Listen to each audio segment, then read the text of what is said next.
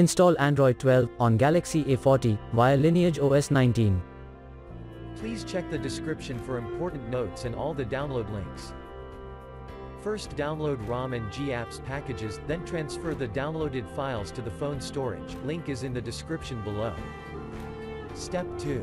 Boot your device into TWRP recovery.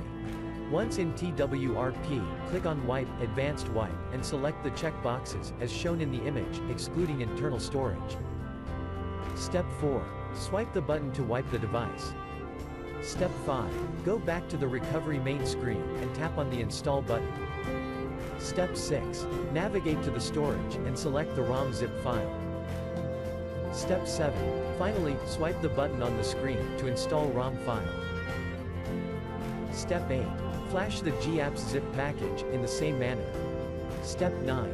After GApps flashing completes, select Wipe Cache and dalvik from bottom left side of screen, and swipe to wipe. Step 10. When the flashing process is complete, hit Reboot System. That's it, you have successfully installed the ROM on your device.